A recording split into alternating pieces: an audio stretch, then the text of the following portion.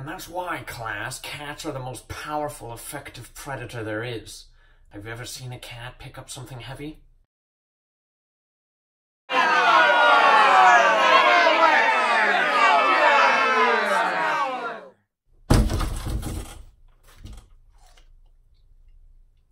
That's not an apple. Welcome back, ladies and gentlemen. Time to get brolic in the yard, as they say. Today we're going to be talking about one of my favorite exercises, the deadlift. And this is something I would call the king of all exercises. It separates the boys and girls from men and women, if you will. This is one of the best movements for building strength, building a lot of hypertrophy, and just demanding a lot of respect in the gym when executed properly. So let's break into this and talk about what does proper execution look like, okay? First off, let's talk proper positioning. Let's determine how wide our stance should be through the feet. A simple way to do this is simply to jump.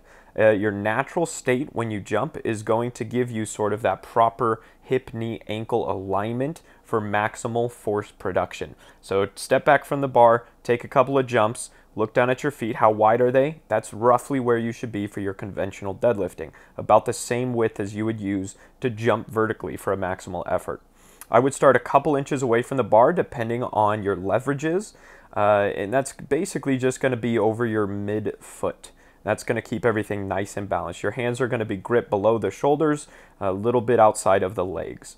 Finally, make sure that your shoulders are back on top of the bar, not over in front here. So watch this correction. Perfect.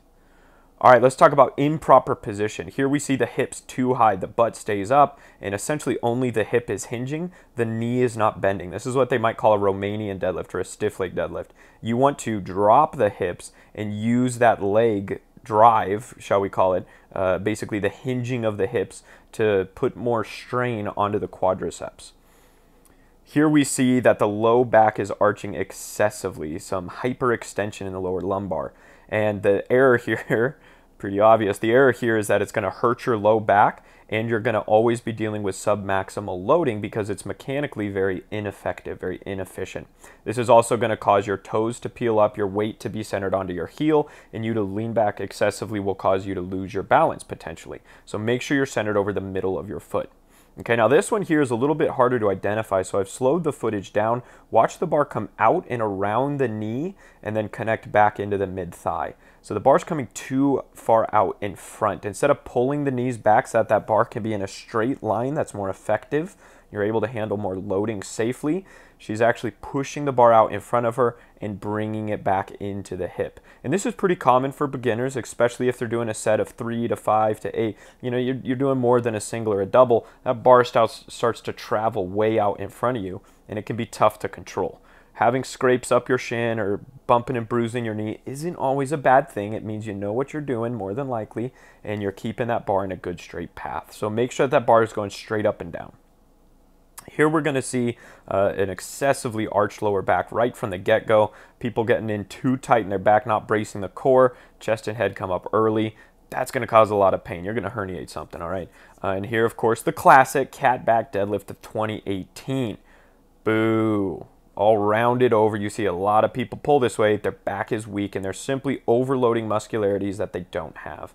And here we see just a lack of proper positioning all around. People not taking the time on the setup, grabbing the bar awkwardly. Their knees aren't in the right position. Their legs are too wide. Their hands are too narrow. Make sure you find what works for you, what's comfortable, and practice that position.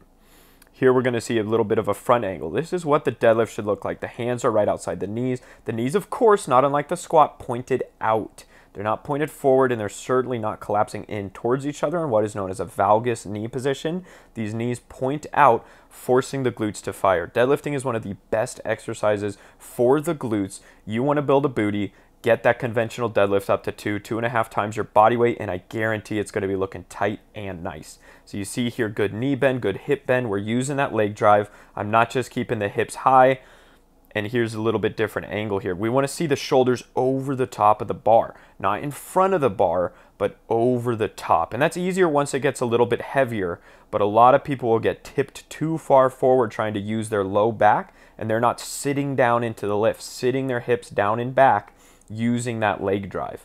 I always tell people at the bottom of the movement where you to slip off of the bar, you should fall over backwards. You're building up tension, pulling the flex out of the bar, and that can only happen when those hips are seated down. Okay, here we see that classic double overhand grip. Deadlifting is great for building that grip strength, building that nervous system stimulation. Okay, so here I'm just going to be working up. These are deficit deadlifts, and that's a really, really great way to enforce positive deadlift patterning. You're forced to sit your hips down, you're forced to keep those knees out, and doing sets of 5, sets of 10, even triples or so, really, really good here. So I'm just working up in weight. I think we've got about 275 here or so. But this is essentially what the deadlift should look like. And if you're having a hard time getting into position, maintaining position, your back is really hurting, start out light, start out about 60 to 75% of a 1 rep max, and do these deficit pulls, whether it's off a plate that you're setting down or a little plyo box or anything else. Anything from about 1 to 3 inches is going to be huge for your deadlift gains. Thank you so much for watching, guys. If you have any questions at all about deadlifting or anything else fitness related, be sure and leave a comment, and I will get back to you as soon as I can.